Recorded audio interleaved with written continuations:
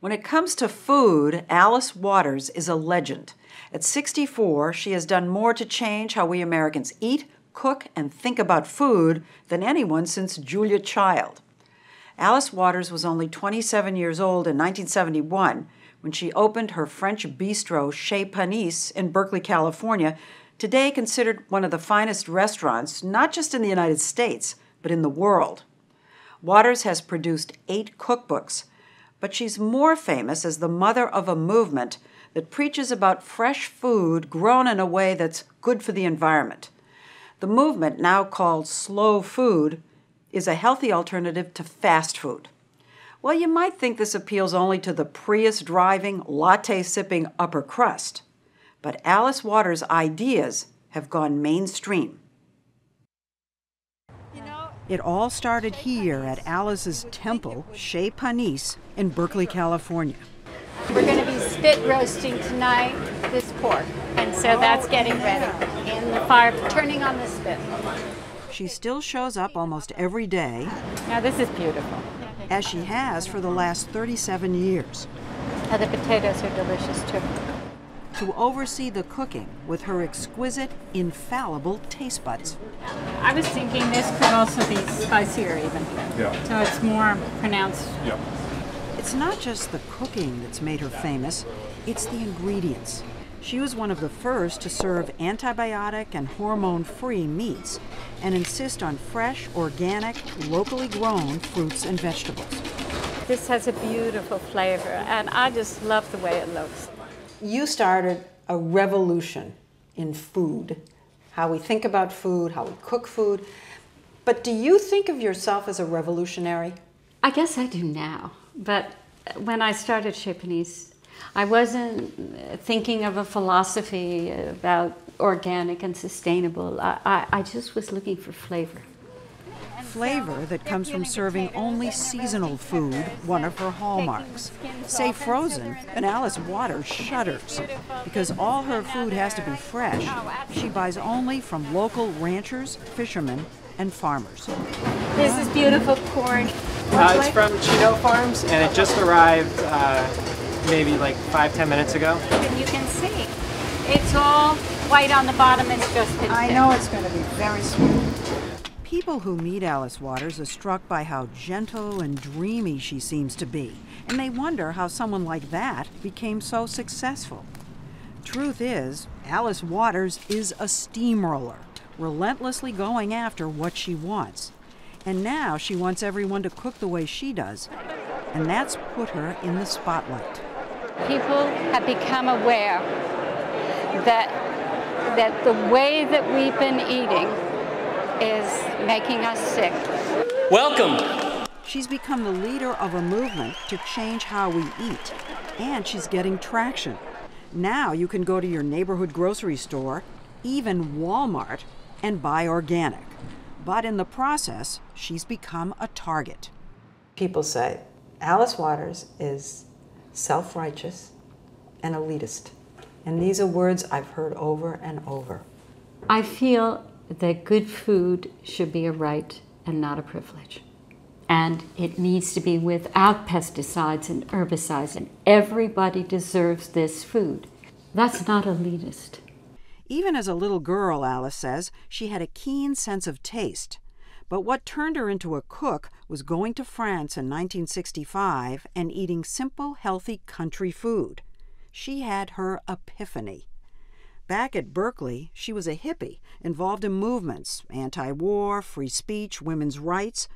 But what she really loved was cooking and feeding her friends. And she still does. These are tlacoyos.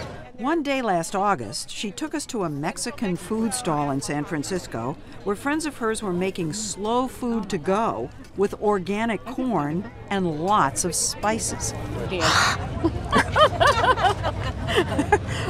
You didn't tell me there was a bite. My eyes are watering. You have to have a taste too. Thank you. You realize two things when you travel around with Alice Waters. One is that deep down, she loves it when people eat. Isn't it, Tavat? My favorite thing, feeding the cameraman. And you can't resist her. Sound needs it too. How can you not love Alice Waters? Gavin Newsom, a Waters disciple, is the mayor of San Francisco. She has, I think, done more to change our eating habits for the better than anyone in the United States of America. Obesity, huge issue now. Yeah. We consume lousy food.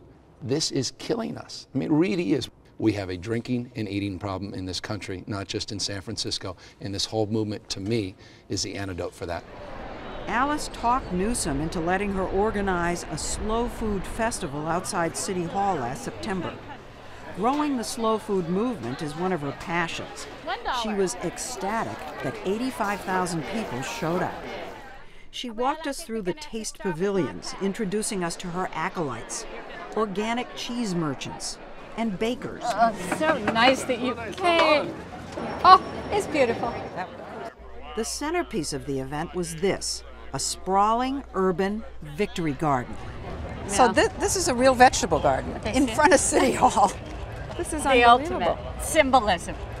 The garden, Alice's idea, was planted to encourage people to grow their own. So this is all the kale, and there's a little variety of broccoli. Broccoli? Broccoli.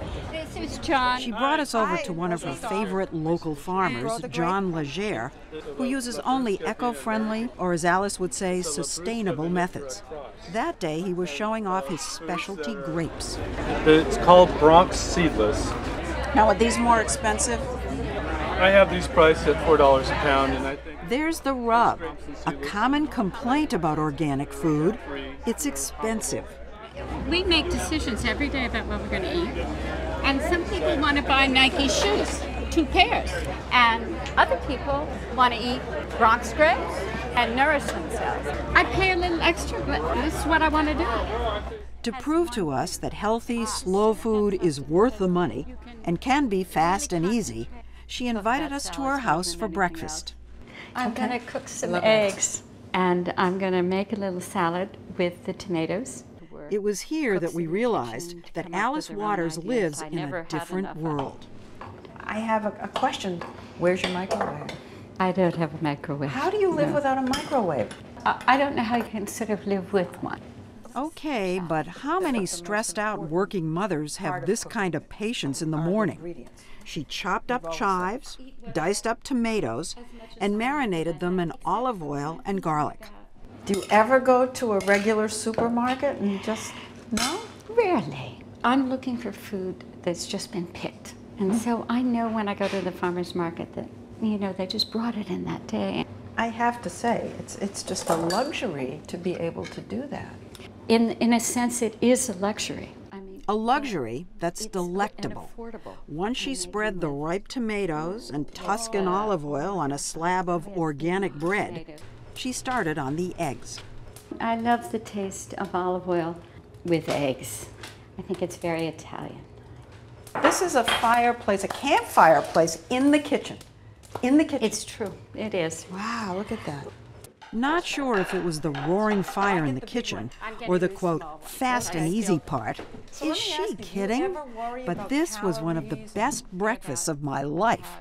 Eggs and tomatoes and crispy toast. Oh my gosh, it's so good. And how about this one? Looks nice. Look at that beautiful, perfect little top. Alice is already trying to influence the next generation by creating, guess what? Another garden, something she calls the edible schoolyard. This is an effort to bring kids into a new relationship to food. Yeah. It's 2 more pink ones in here. I found 2 green ones. Oh, Alice the Steamroller got a local middle school in Berkeley to create a course where kids learn about growing food right on the school grounds. What are you guys planting? We're planting strawberries. We're cultivating the bed. Is this the most fun class that you have? Yeah. Definitely. But do you think you're really learning something important? Yeah. Yeah. Like what? Learning about compost, crabgrass, how to raise good healthy garden. Alice, look what you've created here. Yeah, it's kind of a thrill every time I come here. I think I just want to get my hands in the soil. I want to go down on my hands and knees and be a child again. Oh, God. Oh, it's hard. The garden is just half of the program. The kids also learn how to cook what they've grown.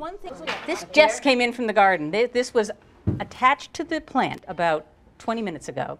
For many of the kids, it's the first time they've cooked and eaten fresh organic food. Did you ever cook anything that you thought before, oh my God, I'd never eat anything like that? Oh yeah, this one thing that's toast and then there's spinach and mushrooms on top of it. I thought I would hate it, but it was really good. Really? Sounds great to me. Anybody think they might grow up and be a chef? But come see me, come see me. If Alice had her way, there'd be a program like this in every single school. We have schools across the country that are cutting gym, where they can't afford books for the kids. Do you think it's possible that what you're doing, or what you're trying to do, can really be spread all across the country in these times? In these times, it needs to be spread more than ever. That children would grow up knowing how to cook. This is something that we don't know how to do anymore. But can we afford it, I guess I'm asking. We can't not afford it. I'm looking at you and I'm thinking, she's a dreamer. I am. But to others, she's a visionary. Now she has her sights on a new project, and we would like to warn President Obama that the steamroller is on its way. You have been pushing for a vegetable garden at the White House for years. Rose garden, forget that. You want a broccoli garden. I have been talking nonstop about the symbolism of an edible landscape at the White House. I think it says everything about stewardship of the land and about the nourishment of a nation. So, do you think you'll get one? Well, I'm very hopeful.